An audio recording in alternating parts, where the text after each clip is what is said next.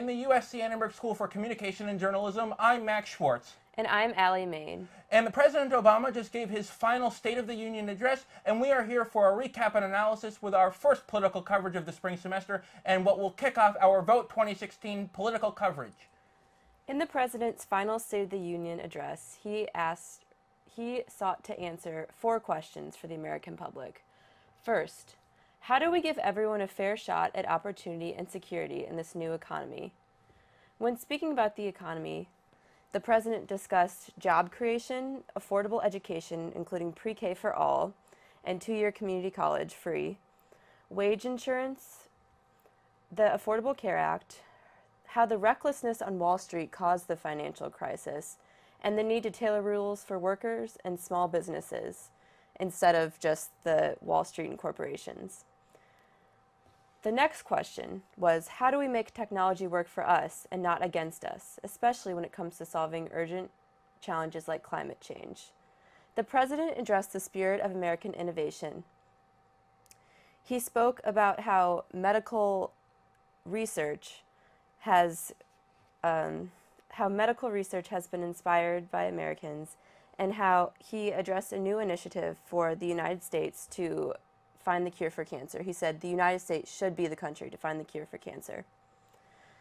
In regards to climate change, the President said that the U.S. should produce the energy of the future and how this would be great for American businesses. Next, the President asked, how do we keep America safe and lead the world without becoming its policeman? President Obama said America needs to keep the world safe without becoming isolated or without trying to nation build. The President was very clear in saying that the United States is the most powerful country in the world. He said that Americans should not feed into Islamic State rhetoric and say that the Islamic State is a threat to the United States. Instead, he said Congress needs to vote to authorize use of military force against the Islamic State. And finally, the President asked, how can we make our politics reflect what's best in us and not what's the worst? The President said that we need to reform the political system to strengthen American democracy. He mentioned campaign finance reform, independent redistricting commissions, and to make it easier for every American's voice to be heard. And overall, I think we can both say, and as had been reported previously before the speech, that this was not going to be a legislative wish list, and it certainly wasn't. It was more a list of successes and what the United States needs to do to the future to ensure a sustainable planet and sustainable country. And specifically on the note of the cancer, he said, quote, let's make America the country that cures cancer once and for all. And he put Biden in mission control. And as we saw, once earlier in the presidency, after Newtown and Biden was put in charge of all the gun control measures, he did a good job in staying on target and making sure things got done. And I imagine that that's part of the reason why the president put him on here, as he said during the speech. And based on his previous track record and his legislative negotiating, I'm sure he'll be able to do a good job to make sure this gets done. But what's certainly interesting is part of when they talked about all these reforms to the National Institutes of Health and the Centers for Disease Control and Prevention, and about how we're going to do things for public health and eradicate diseases. One thing that was not touched upon, and I don't think we were expecting it to, was the fact that the CDC is not and the NIH are not allowed to spend money researching the effects of or mass shootings, and as a major problem in this country, and the mindset behind public shootings. Yes, and the President also, in the speech when he was talking about how the United States should be a leader in world affairs rather than just going into nations and becoming like a nation builder or becoming an isolationist, one of the examples he gave was how the United States should invest in, or will invest to end malaria. Yeah, it was malaria that he wants Congress to fund, as well as AIDS, both of which are significant because it's the United States getting involved in a way that's not the international policeman, and he said that we're also working on eliminating poverty in that country.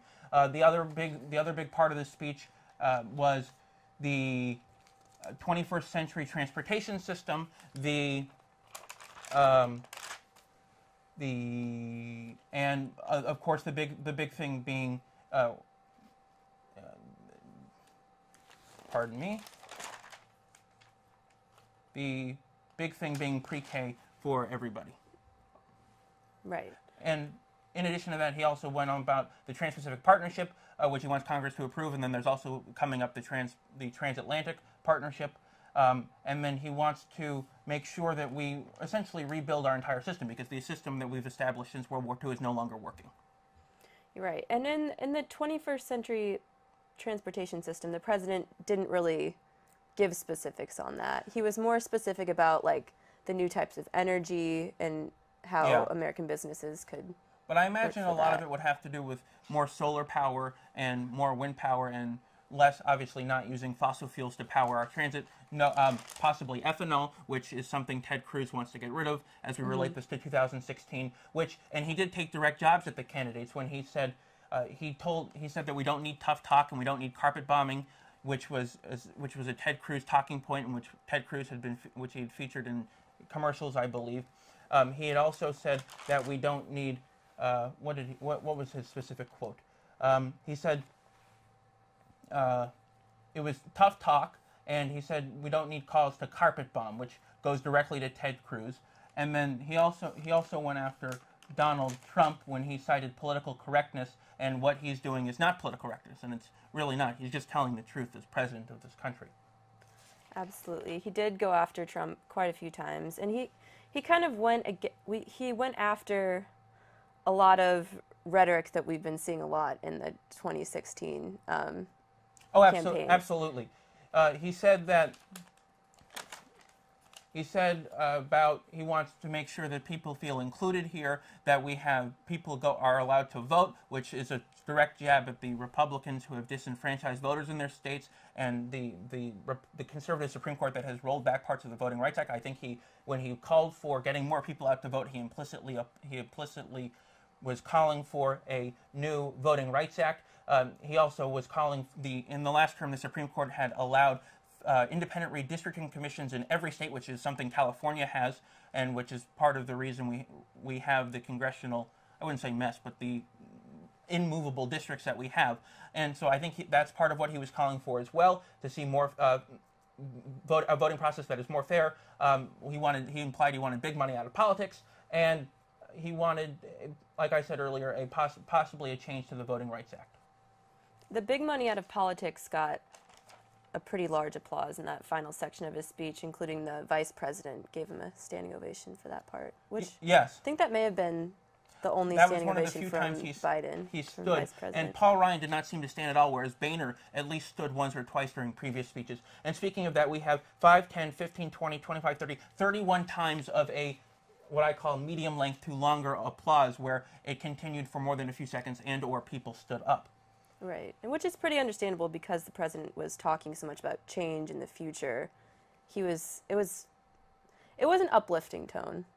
Were there any implicit messages that you saw, other than what we had previously discussed? I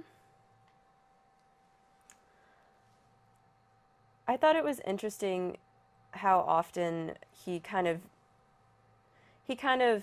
went back to the past, talking about the future quite a few times. He talked about,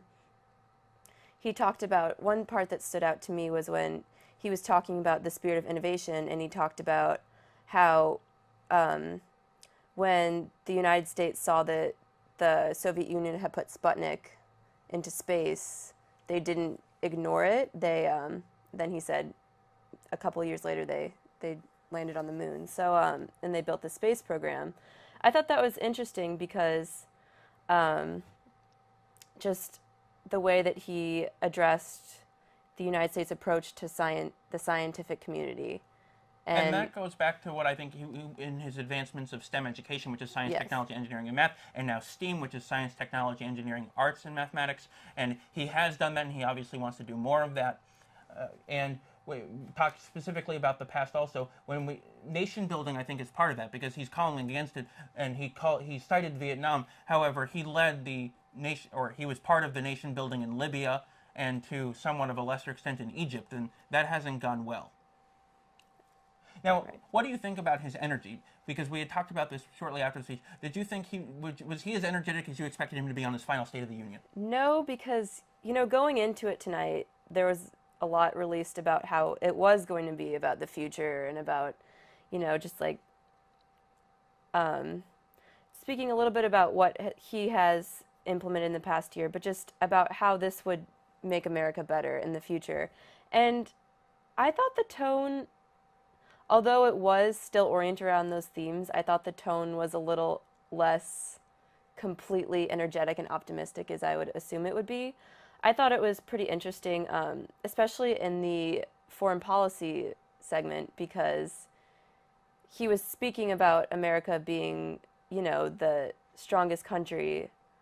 But, there's still so much going on every day with the Islamic State attacking other countries that it's hard to upkeep that tone, I think, especially in that portion of the speech. Yes, and he said that men in the back of a pickup truck don't serve as a threat, but on the Islamic State, he did talk along the same lines, I guess I should say. He did talk about the Iran nuclear deal, which I found surprising, given what happened this afternoon, where we had the Iranian military taking 2 small Navy vessels and 10 sailors.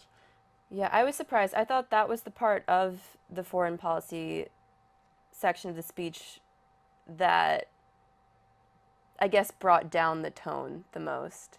Everything else, I think, regardless of, like what he had thought going into the speech and then the Iran thing happens, everything else, I think, was pretty consistent regardless of what happened today. But that was the part that was most inconsistent, I guess, with what was going on today. Yes, and obviously we are in tough times in various parts of the world and in various sectors of, I guess, whether it be the economy or international affairs. So it is difficult. However, I was expecting him to name people that he had in his box, or at least reference the vacant seat that was left for the victims of gun violence, but none of that happened. Did that at all surprise you? Yeah, did you see the vacant seat? Did they show the vacant seat? I didn't notice it. They may have showed the vacant seat at the beginning. It was I believe it was either next to the First Lady or in between the First Lady and Dr. Biden.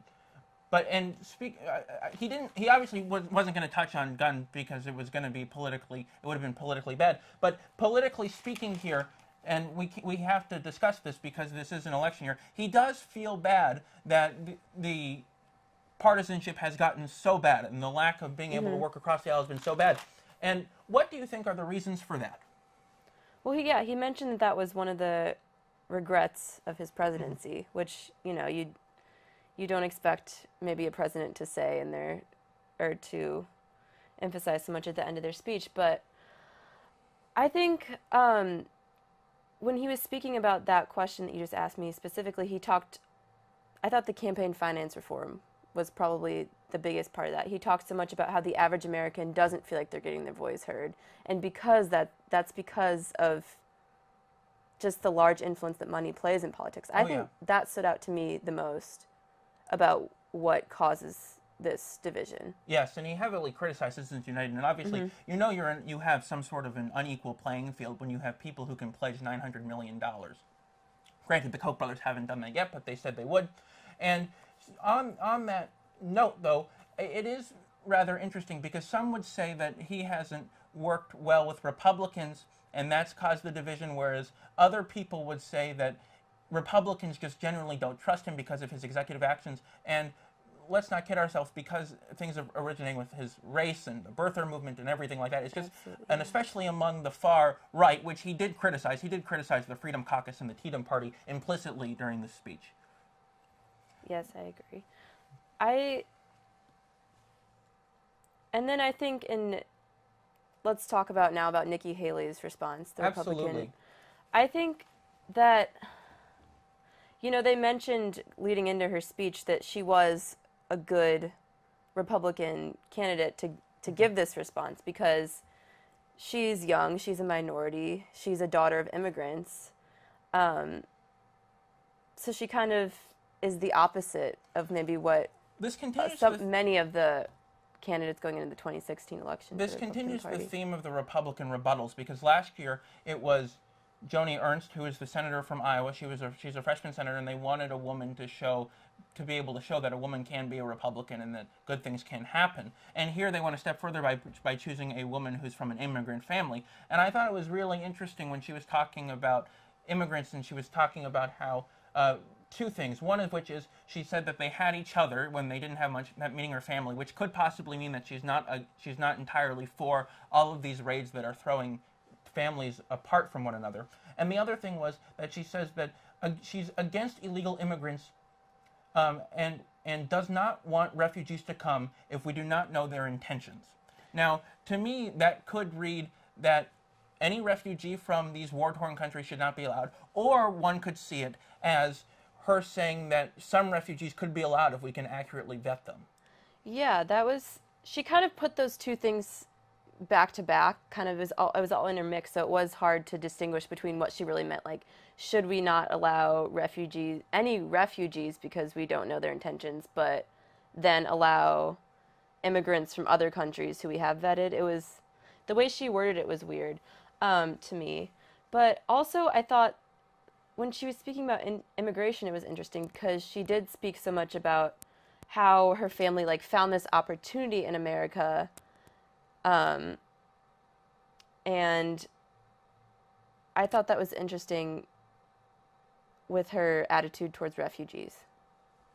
Yes, and as we've seen throughout the Republican Party, regardless of which part of the spectrum, there is more or less this uniform attitude, and it doesn't seem to have to do anything to do with background. It's just if they're from this mindset, and it's part of. I think it all goes back to them being strong and more or less on the hawkish side compared to Democrats who are more willing to allow these people in. But a few things she did say, which I did question, were that she said that the Affordable Care Act has caused insurance costs to rise. Which may be technically true. However, Obama said that the healthcare inflation has decreased, and it is fact that we have had the slowest increase in health insurance costs since the Affordable Care Act has taken place.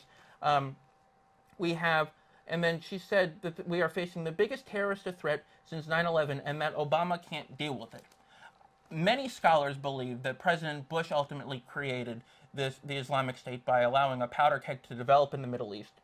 And Obama explicitly in the speech called, which he has before, for an authorization of military force against the Islamic State. So I don't think it's she's appropriate in saying that he can't deal with it. He's trying. It's Congress. Yeah, I agree. And it was also pretty fitting that she kind of called out the Islamic State as this great threat, the greatest terrorist threat since 9/11, when Obama just previously in his speech talked about how, equating like the Islamic State, saying that they're this great threat to America, just plays into their rhetoric. So it was pretty expected, I think. Yes, and one last note before we go, that is the economy. Obama touted the economy not nearly as much as I thought he would, but we've had the strongest 2 years of job growth since 1998 to 2000, and we had 292,000 jobs in the jobs from the December jobs report, and he said 14 million people have gotten jobs, and I imagine he means since the economic recovery started with his stimulus plan. Was there anything about the lack of remarks or his remarks on the economy that surprised you, or did you expect him to say any more of it? I was surprised. Yeah, I was surprised by how little he talked about those specific facts and figures, because he kind of started with that, and then he moves right into, in order to keep this up and prepare people for jobs, we need to give them education, we need to give them health care. So he kind of used it more as like a segue into, I think, those policies than focus on the reports and the specifically economic factors of the economy. I would agree with that. He was using his positive statistics for putting out policy proposals in his plan for the future. Well, from Studio C, from the USA Annenberg School for Communication and Journalism, thank you for watching us on what this is my last State of the Union recap and analysis. I'm Max Schwartz. And I'm Ali Main. Thank you for joining us. We will be back on February 1st for Iowa caucus coverage.